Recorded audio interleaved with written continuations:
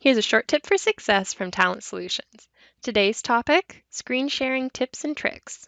This is part 4 of our Zoom Basics video series. If you aren't familiar with screen sharing, check our previous video to learn the basics. The link to that video will be in the description box below. Let's start by going into a little bit more detail with the topics we discussed in our previous video. What are some ways you could use screen sharing to improve your business? One of the most common ways to utilize Zoom's screen share feature is to share a presentation. Once you are sharing your screen, you can control your presentation just as you would ordinarily using your computer. If you find yourself wanting to indicate something on your presentation, you can highlight your cursor by using the Spotlight tool. The Spotlight tool is located in the top bar, and it illuminates your cursor so that it is easier for your attendees to see where you move your mouse and to draw their attention to specific things. When you are in a Zoom meeting with your video on and you decide to screen share, the video of yourself as well as the other participants is minimized to a little floating window, just like the chat window I talked about previously. This allows you to interact with your attendees and get some nonverbal feedback. Some services, like Prezi, allow users to integrate their presentation directly into Zoom for a more in-person feel. Take some time to do a bit of research into ways to integrate video chat with your presentation. It may provide the more personal element you're looking for. You can also integrate any collaborative tools you might already use for your business during your Zoom meetings. For example, Trello is a great online tool to use for planning and organizing projects.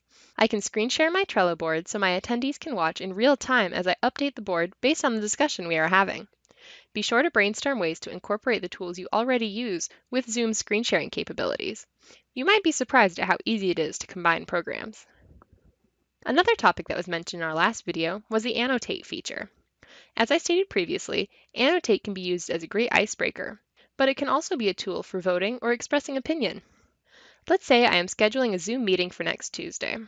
On the slide, I have written 3 possible times. My attendees can use the Annotate feature to put a check mark beside the days that work for them. A cool thing about the Annotate feature is that it is anonymous. Of course, that anonymity can be changed if you fiddle around with your settings. But if you decide to keep annotations anonymous, it can be used for commenting without fear of being identified. Annotate doesn't just have to be used collaboratively, though. You can annotate on your own slides when you are sharing a presentation to draw extra attention to something or add a note as a way to engage your attendees. Some users even enjoy using Zoom as a way to train their new hires. Not sure what I'm talking about? Let's take a closer look. Right now, I'm on a Zoom call with my new coworker, Alice. Alice wants to know how to fill out some paperwork. Firstly, I'll ask Alice to share her screen. Then I'll start annotating. First, I'm going to circle the file she needs to open on her desktop. Once she has clicked on that, I'll clear my annotations by clicking the Clear button up here. Now that Alice has the file open, I can look at the paper with her and answer her questions.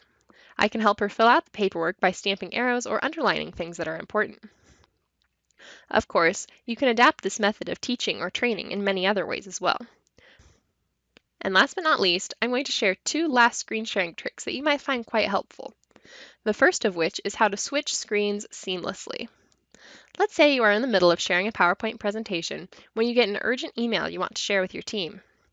Of course, you could click Stop Sharing and then share the screen with your email, but that often looks choppy and can make your attendees a little nauseous with all of the rapid changes.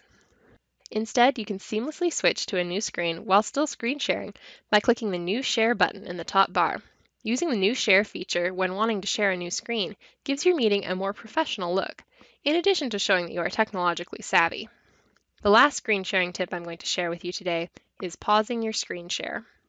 Pausing freezes the screen on whatever you are showing when you hit the pause button for your attendees. However, it does not freeze your screen. This is kind of complicated, so let me give an example. Right now, I'm sharing a presentation with my attendees about a fundraising event. I'm currently on slide 1. I know I have written the date of the fundraiser on the next slide, but I can't remember if I included the time. I'm going to pause my screen share right here while I'm on slide 1.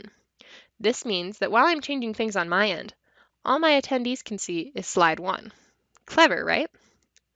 Okay, I've fixed my error. Now I will set my presentation back to slide 1 and then click Resume Share, and no one is the wiser.